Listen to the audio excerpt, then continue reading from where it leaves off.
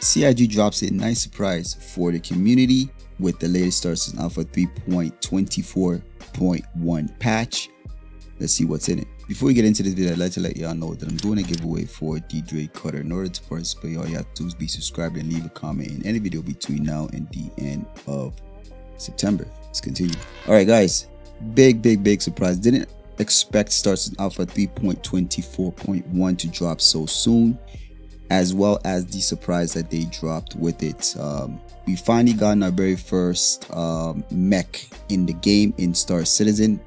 Didn't think we'll see this this soon, but CIG drops it as a surprise. So with the latest Star Citizen Alpha 3.24.1 patch, it's in the PTU and it's for all waves except for the Atlas. The only people that can spawn the Atlas is going to be Evocati members. So if you do know an Evocati member, just go to their hangar and check it out.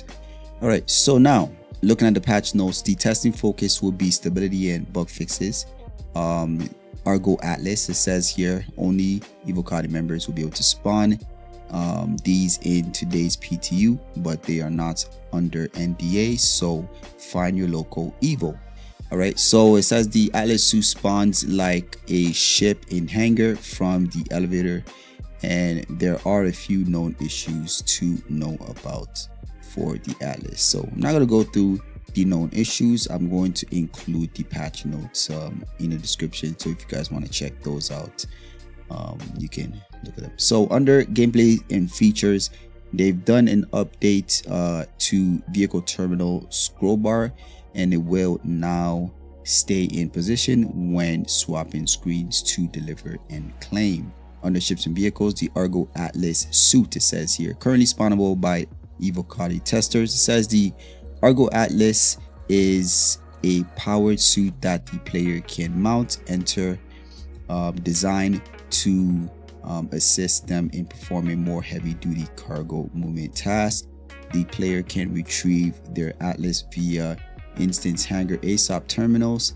The suit cannot be retrieved via spaceport ASOP terminals or ground vehicle ASOP terminals. The Atlas has its own bespoke tractor beam that acts differently to the handheld grain tractor beams and the tractor beam found on vehicles. Rather than picking up an item at the point where the beam hits its target, the beam will pull the tether item towards the player holding it above the Atlas whilst the player moves the placement preview. Upon placing the preview, the item will then move to the placement location. The player can also reset the rotation of the preview by pressing middle mouse button. So based on this, I'm gonna have a video of this in this video for you guys to watch as I'm speaking, and based on the description of this, it seems like it's going to make moving cargo a little bit more efficient. Right now with your tractor beams, you literally have to pick it up and move it around and take it to the place where you want it, but this time with this, it'll grab it and put it above your head, and you can just start moving with it. And it seems like it has a little bit of extra range as well too. So I think if you have it in the right position in between your ship and the cargo elevator, you can just grab and place, and I think it'll make it a little bit efficient. All right, so bug fixes. Players are able to buy 32 SU commodity boxes at outposts which are too large to retrieve with the freight elevator. They fix an issue where error claims you currently cannot be processed when claiming or retrieving. They fix an issue causing missing markers for bounty hunter mission.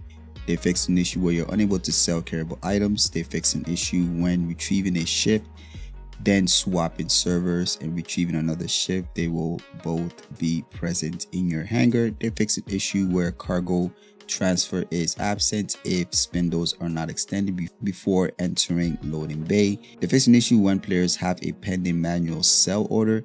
The store option will be missing from the ASOP terminal. They fix an issue where atmospheric flight causes the F7A Mach 2 to pitch down and whip around. They fix an issue where top row blending heads not selectable. They fix an issue where missions will not update or complete on delivery using the cargo decks. They fixed an issue where stuck inside of habitation as door doesn't open. I'm familiar with that one. They fixed an issue where landing zone freight elevators stuck on loading content. They fixed an issue where when delivering a ship using ASOP, it appears to be stuck at 0000 until leaving and re-entering the ASOP terminal. They fixed an issue where location inventory interfaces upon behind the storageable kiosk when using the new interaction flow. They fixed an issue for new player experience. Mission won't progress past the prepare for takeoff objective. They fixed an issue where co-pilot C can now activate the salvage in the back of the cutlass. They fixed an issue where entities that clip under the ship's elevator can break personal hangers. That's interesting. Yeah, that's been prevalent, so I'm glad that they have this fix. The fixed an issue where the MPUV falls when the cargo attached to grid. They fixed an issue when deselecting a commodity and reselecting the cargo box size selection is reset when the selection should stay the same. They fixed an issue where Hull C cargo load one box and stops loading the rest of the cargo mission boxes and remain at 0000 time. They fixed an issue where you're unable to sell or due to transition cost mismatch error.